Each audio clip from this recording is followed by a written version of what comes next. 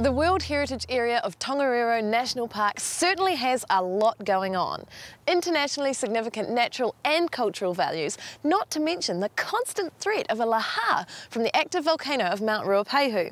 But what is a lahar?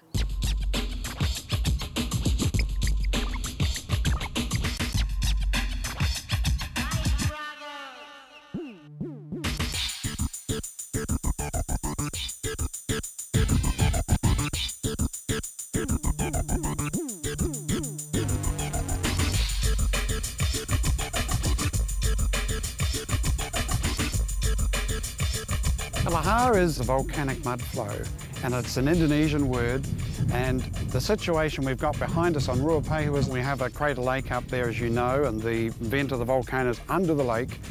In 95, 96, when we had the eruptions, a lot of debris or volcanic material was blown out of the lake and landed over the natural outlet from the lake, which flows down the Whangaehu River that you see coming down behind us here. That built up for 11 years until the lake refilled. Finally, the material, the dam eroded, and then a lahar occurred. This massive volume of about 1.3 million cubic metres of water started to flow down through the gorges of the Whangaehu, down off the mountain, and literally it cleaned up and picked up and scoured out that whole gorge on the way down.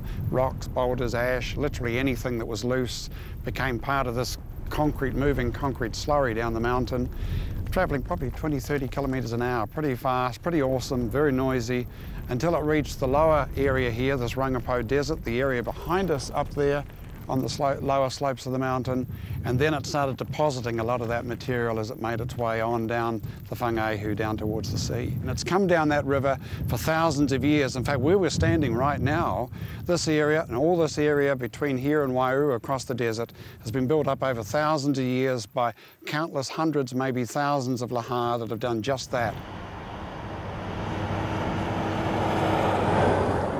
If you'd been here on the 18th of March, one would have been in the middle of the lahar because we're standing in the riverbed. But the other thing is, looking up behind us there's a very sharp bend in the river. The lahar came over the bank, took away the toilets. The toilets came down here over this riverbed, never to be seen again. And the same thing happened in 1945. The eruptions then blocked the outlets, and of course, tragically then, because we didn't have systems like this in place, the railway bridge was taken out by the lahar and 151 lives were lost. Everything just flowed right on down through here and then right up to the bridge. And if you look at the bridge itself, those round piles that you see, they are the original piles for the bridge before about 2 years ago, when they decided to raise the whole bridge by 2 metres to take it out of harm's way of the lahar. And I think it's a good thing they did that.